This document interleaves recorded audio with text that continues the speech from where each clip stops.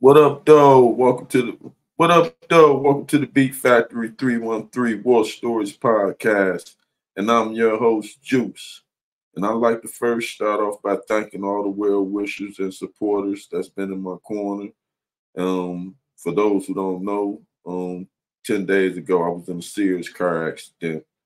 So I'm recovering from that now. So y'all will be seeing me on here every day now that I'm not able to work.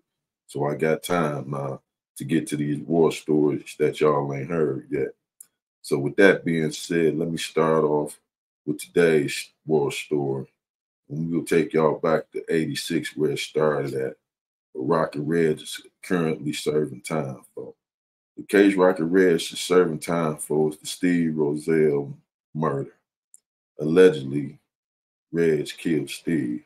But this is why he's locked up. I'm gonna get to the story, the root of the story, how it all started. They say it started about a female. She was part of the problem, but it started before the female leaving. Steve and a cat named Jamaica. Jamaica was from Jamaica, real Rasta Bumbacar. He came and him and Steve was getting money. But they had a spot that was doing numbers. Allegedly, the friends got a house down the street, but they had a wake house. Those who not in tune with wake houses in our area time, the big fellas that was empowered had large quantities of drugs. Well, they held them at houses where wasn't no traffic at their houses. I mean, wasn't nobody coming to visit their houses. Only made men the bosses who had authorization to even know where their house was coming. And they always had security there to guard that product. Well, with all that traffic that Steve and Jamaica was having, because they was selling, you feel me? They didn't need that traffic on the block for them to be accidentally hit by the police or anything. So the friends allegedly supposed to told them they had to shut their house down. Well, Steve might have been small in stature, but Steve's very big at heart. You feel me? So Steve told him he wasn't budging. And Jamaica, he go speak his thing, Bumble Cloud, he real rude boy. Had ties with the shower posse. Um, Jamaica said they wasn't moving. So them boys went to war.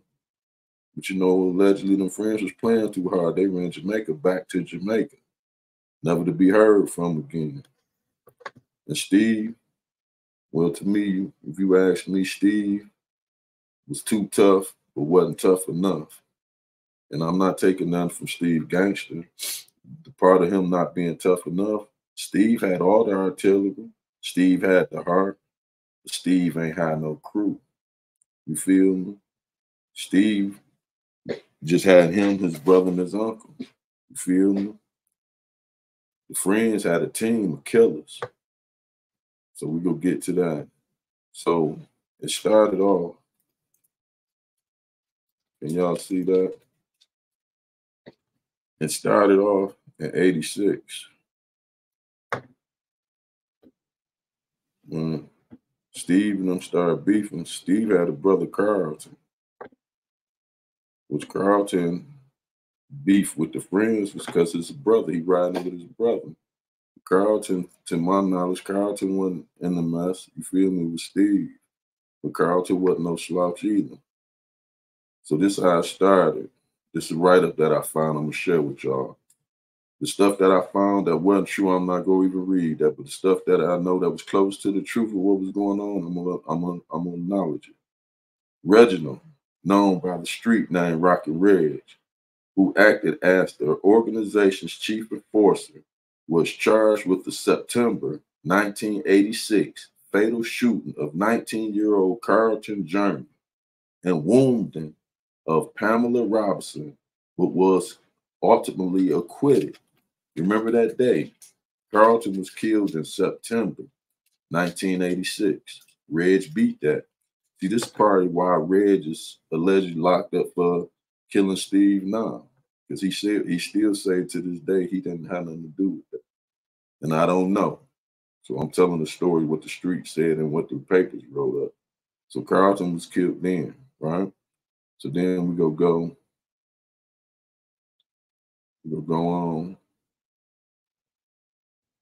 Fast forward, the same year,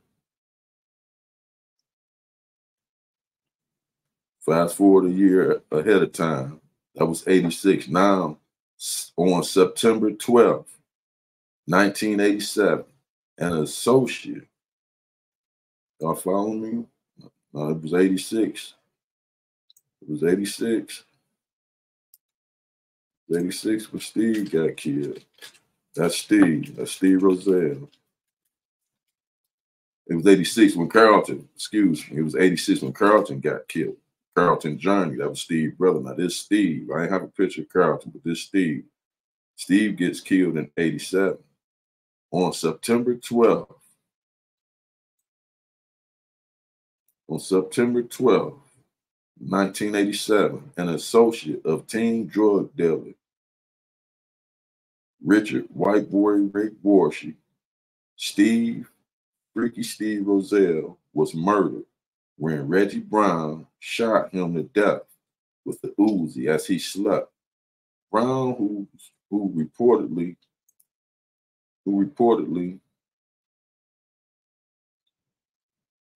excuse me, murdered him. Brown, who reportedly had a dispute with Rousell over a mutual female acquaintance, entered Rousell's residence in the 1300 block of Glenwood in the early morning hours and shot Steve as well as his cousin, Patrick Lil Pat McLeod, who survived. Pat just passed. Sorry to notify y'all that. Rest in peace, Pat. That was cool too. We called him Skeletor. Patrick McLeod, who survived, who be sleeping in the living room and was awakened by gunfire. You feel me? So this is why it went all the way back to 86 to 87. So you see why the police probably had to come and get Reg. His name kept ringing in there. And not saying that he didn't do it, not saying that he did do it. But the best friends was out here ringing terror. So would their name keep ringing? Because you got to, you figure this went on for over a year. Carlton was killed. Before Carlton was killed, they had an uncle, Hammer, rest in peace to Hammer. Hammer Steve and them other uncle. Hammer said he came home on the same house on Glenwood. This their grandmother's house. It's Hammer's mother's them house. Say he come over there and when he pulled in the driveway, he said them friends, you feel me? Reg and them, he said Reg and them allegedly jumped out and sprayed that car up so bad. Hammer say they shot that car up so bad he crawled up under the engine. That's the only thing that saved him. Could you imagine that? Not to mention what brings knowledge to who Steve was. Let's rewind a little bit. Steve was a neighborhood gangster, local gangster. You know what I'm saying? Steve come from a family of street level people, aunties, uncles, all of them was in the streets. Steve and Pat also is the nephews of one of the most famous authors, urban authors out of Detroit, the one and only Donald Goins. Yeah, Rock and Reg locked up for killing Donald Goins' nephew. You feel me? And he probably didn't even know that. A lot of people didn't know that. That this is Donald Goins' family. These is his sister's kids. You feel me? His sisters don't want to help him do them books. So they got a close-knit family, and his family was at war with the friends and wasn't backing down. That was grandma's house. You know how many times when people came to that grandma's house? Not saying Reg. I'm not saying Reg. But you know how many times the best friends was accused of coming to that mother's house on Glenwood and they wasn't budging? And it was just Hammer, Carlton, and Steve. Yeah, Steve had plugs, you know what I'm saying? Steve was a hustler, so he was plugged in. He was one of White Boy Rick's lieutenant. Used to come through, you feel me? Ran with my uncle and them. All of them was cool. You feel me? But Rick wasn't getting off into that. White Boy Rick wasn't getting off into that friends beef. What could he do? You know what I'm saying? If y'all followed Big Nate Boone, everything Nate say ain't true. Everything he say ain't no lie. But if y'all listen to him, that same year Steve was killed, Warshi was targeted in an unsuccessful drive-by while riding in the passenger seat of a friend's convertible. While the two were stopped at a red light, a van pulled up beside them. The sliding doors opened. The two were only saved from the gunfire that followed because they ran the light. Nate Boone-Craft, who eventually had 30 murders to his credit, later admitted to being the trigger man on that. So yeah, what could White Boy Rick do? These boys was pushing heat to them. You feel me? Allegedly. You know what I'm saying? So you got Rick, you got Pat. At the time, Pat probably when Pat got shot, when Steve got killed, Pat probably was like 15. You know what I'm saying? We probably like 14. We probably like 14, 15. Me and Pat like the same age. We probably like 14, 15 when Steve got killed. You know what I'm saying? We just was getting into things. So then you got Reg and them coming through. They beefing. Jamaica break bad on him and run back to Jamaica. You know what I'm saying? They even caught Steve. Do you know Steve was at the Kettering senior picnic out on Belial? He out on Belial enjoying a senior picnic. Do you know he said them friends got at him on Belial? Oh, they had a full-fledged shootout on Belial. Steve said he had to drive across the beach, all over the grass to get away from them boys on Belial. Said the police, nobody did nothing. You know, he in a full-fledged shootout by himself. You feel me? But like I say, Steve had access to them toys. He right there with White Boy Rick. So if y'all remember, White Boy Rick Daddy owned the gun shop. You know what I'm talking about? So when he had to shut that gun store down, where you think all them guns ended up at? You know what I'm saying? So Steve had access to guns to this day that I ain't seen on the street. You feel me? So he had fullies and all. I remember White Boy Rick Daddy got caught with fully automatics and silencers and all that type of stuff. So yeah, Steve had access to some of the best artillery, but he only got two hands. You feel me? It's hard to beat a team. See, y'all caught up on doing things single man. You know what I'm saying? A single man can't outdo a team that's stunting together. You feel me? When you got a team like you had the friends, that's what made them dangerous. You ain't just have one hitter out the friends. A few of them boys was named as trigger man. Y'all seem to write up on them boys. That's what they was recruiting. You had to drop something. You feel me? To be a part of them friends. You feel me? So when you got a team of hitters, then it's just you, your brother, and your uncle. And then allegedly Carlton was tired of the mess. You know what I'm saying? Because really Carlton didn't have nothing to do with that. You know what I'm saying? Like I said, his beef with the friends y'all fuck with my brother. You feel me? So he was strapped up every day too, shooting it out with them. It's on site with them. I remember Carlton had a full-fledged shootout with them at the gas station. You feel me? So yeah, this was going on for over a year. You know what I'm saying? I just named the year right there. But while they was in the midst of doing all that, let me go back. In between Carlton's murder to Steve's murder from '86. So you had Carlton got killed. Same year, '86, on December 20th, 1986, Israel. That's Reg, them older brother. This the older brothers that y'all don't hear about. Israel and Terrence, known by the streets, named Boogaloo, became the victims. Oh, they wasn't on. They was on the other end of the barrel this time. They became the victims of a drive-by shoot while sitting in a Chevy Blazer parked near Detroit 7th Police Precinct. Terrence, who'd been shot in the head, managed to stagger to a nearby police station and throw a brick through a window in order to get the police officers' assigned attention. Both brothers was taken to Detroit's Receiving Hospital, first level trauma unit center, where Israel was pronounced dead on arrival. Within a week, Terrence checked himself out the hospital. It was widely believed that the perpetrators acted in the behalf of Holloway. See, that's why y'all are here on the streets, even though we seen less of them and knowing they project boys, we seeing the best friend's name tied with Demetrius Holloway murder. Let me go on. At Israel funeral was held on December 27th. So they got shot on the 20th, this 7 days later. Israel funeral held on December 27th. That same day, Gregory, that's their other brother, Brown brother, that's Ghost. Gregory was shot to death during a drive-by shooting, walking on Peter Hunt Street near Gratiot Avenue on Detroit's east side. That's over there, Pat's Lounge. That was one of their main hangouts, the Friends. Gregory, who was dressed in the tuxedo he wore to Israel's funeral, was shot several times in the head. An associate, Andre Patrick, who was walking with Brown at the time, was struck as well.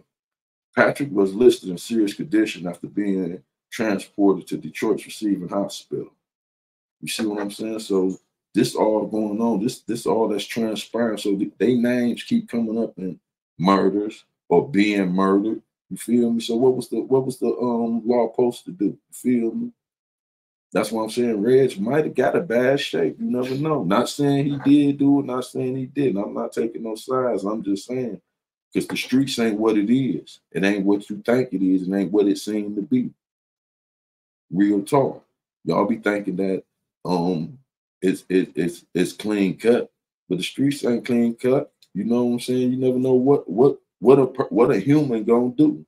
Humans are unpredictable. You feel me? So saying that to say, you see how they just say the Friends. So they don't be knowing exactly who it is. They just put their name on it. So they take who name ring the loudest. You feel me? Hold on. Let's keep going. Past that. That was Israel Ghost. Israel Funeral Ghost. Okay. Now, in May of 87, now that we in 87, Reggie was sentenced to fatally shooting. No, let me go back. In May of 1987, Reggie was accused of fatally shooting Kurt Levi and wounding William Miles, but the case was eventually dismissed. You see how them boys keep walking in there with the murders and walking out of there for the murders? That's just right there alone, in and out for different murders. That's 4 right there with Carlton. He was accused of Carlton and Pamela. He beat that. Then it's Levi and William. He walked out on that. You know what I'm saying? They names keep coming up in murders. Why I'm saying it like that is to get y'all to pay attention to it. If your name keep coming up and stuff, it could come a time where you might didn't do this, but your name kept coming up and so much other stuff. We gonna make sure this one stick. We gonna hold you for something. Same thing with Logic Parker. He steady saying he didn't do this, do that. But he feel that since they couldn't prove the Maserati thing on him and give him life, the least little thing they did get on him, attempted murder, not even a murder. He been in there 34 years. The streets saying what it is, if that's what you want to set yourself up for. I'm talking to the youngsters that's out here playing these games, you feel me? And I had to tell the story because the Julio Fulio situation, what they said, a female played a part. When I heard that, first thing I thought about was Steve. You feel me? They always say female play a part. Y'all be thinking it's all about butter and guns.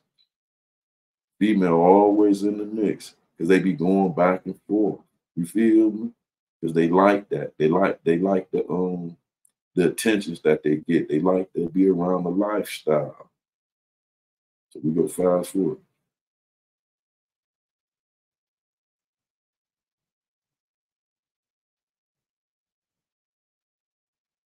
Okay, so Reggie was convicted. Oh, hold on. Yeah, all right. Go back. Reggie was convicted of carrying or possessing a firearm when committing or attempting to commit a felony, assault with intent to commit murder, and second-degree murder in connection with the Steve Rousell shoot. On May 20th, 1988, he was sentenced to 2 years for the weapon violation, 20 to 40 years for the assault with the intent to commit murder, and life for the murder conviction. Though Brown was convicted of second-degree murder and sentenced to life in prison, partly due to McLeod's testimony, he was released after the conviction was overturned on appeal 15 months after the shooting. You see what money could do for you? 15 months afterwards, though, on his appeal, that's come from having Paul Curtis, some of the best lawyers back then. See, at least them boys are smart enough. They had lawyers on retainer. I hear a lot of these situations with these boys right now. Y'all be taking pictures with money it's taller than y'all heads. All up and down your arm, all up and down your body. Y'all have money everywhere in these pictures. But soon as y'all get locked up, soon as y'all hit that, y'all first call, y'all calling y'all mothers and fathers to come and get y'all. See, in our time, we didn't call Mom Dukes, no. Reals talk. You feel me? We called our mans them who we was shaking that bag with. For first of all, we didn't want mama them to even know. And then second of all, if they knew if they did come to get us, they was coming to get us to whoop us. They weren't coming to get us to show us no love. You weren't getting rewarded for going to prison and getting locked up, going to juvie. That ain't no reward. Ain't no honor in that. That's for losers. So I want y'all youngest to get that out y'all head. You feel me? It is something wrong with going to jail. Ain't no honor in that. You on the bench. You in time out. You being punished like you a child. Y'all saying y'all grown. But what you want to be confined and held against your will. Told what to do, when to do, go to sleep, what to eat. Come on, man. That's what you looking forward to going to do? That's some honor. That's some reward? No. Streets ain't what it is. So we gonna say,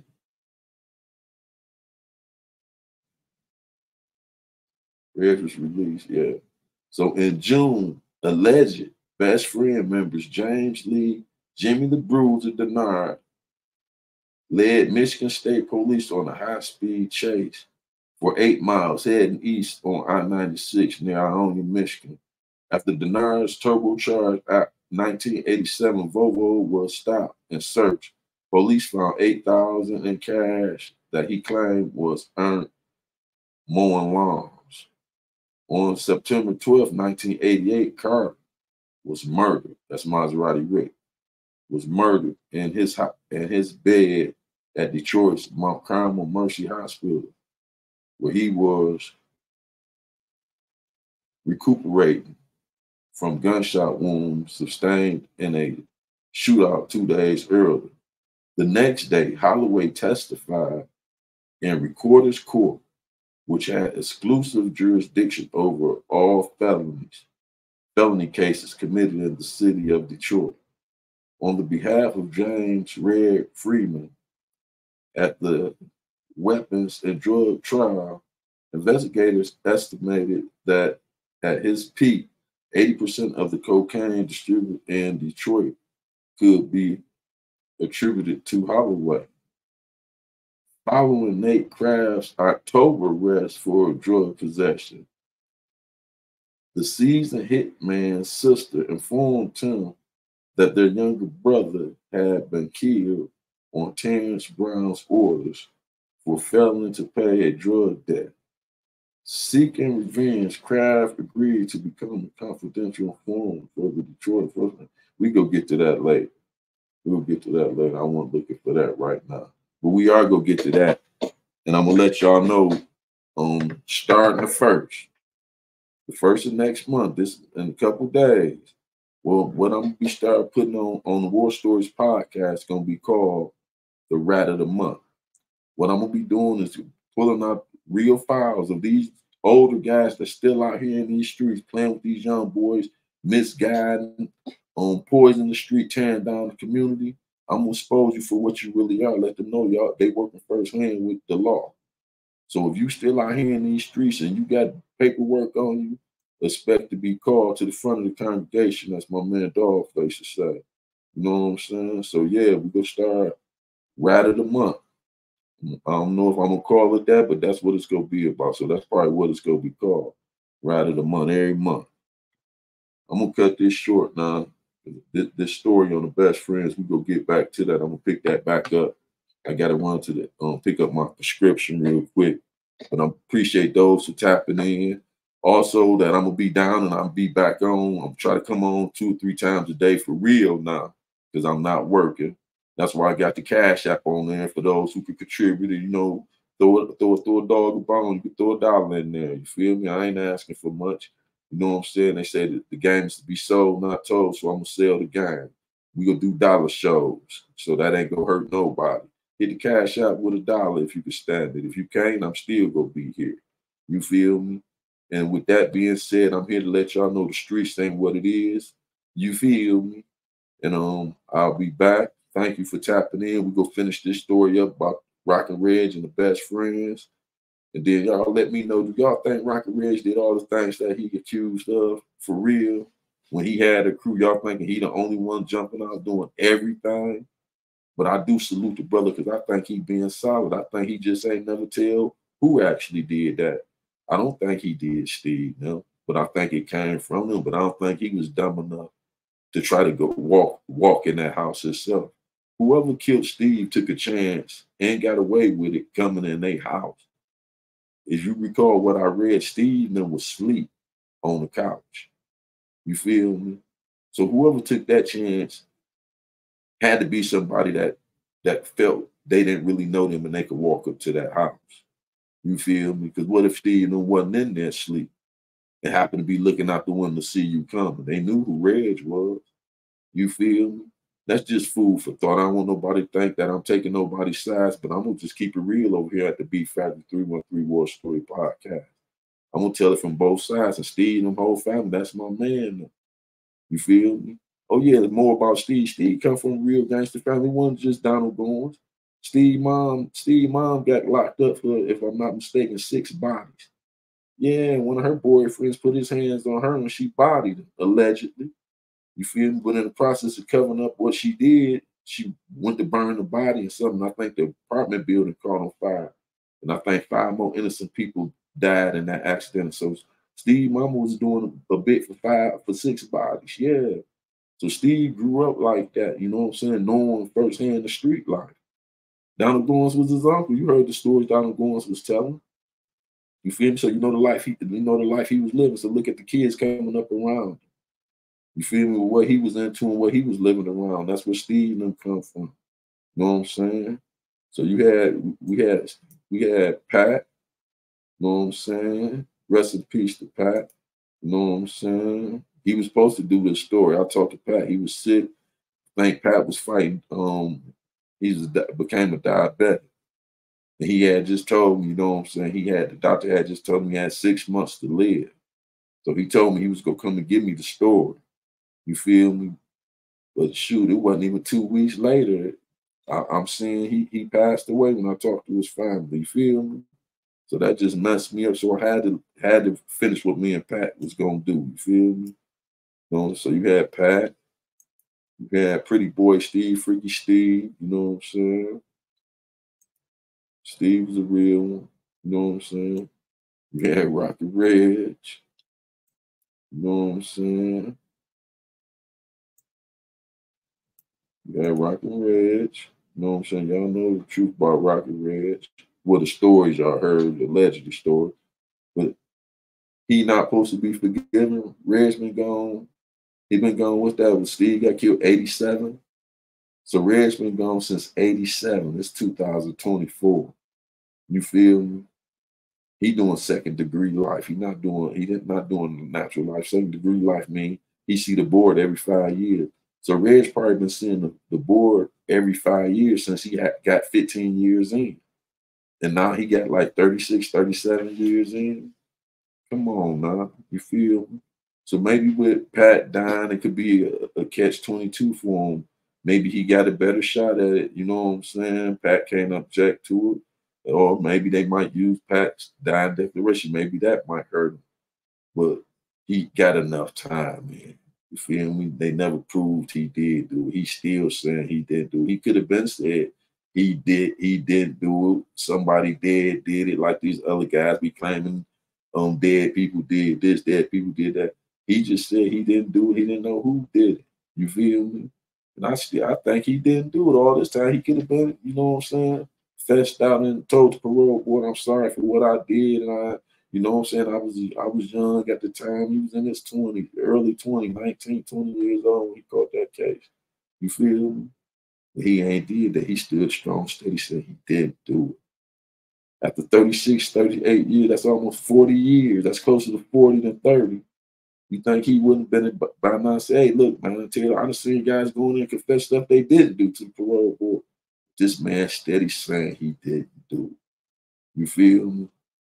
But see, with the friends, with him being part of a crew that was into the biggest war that Detroit had seen at that hour, who was they gonna believe?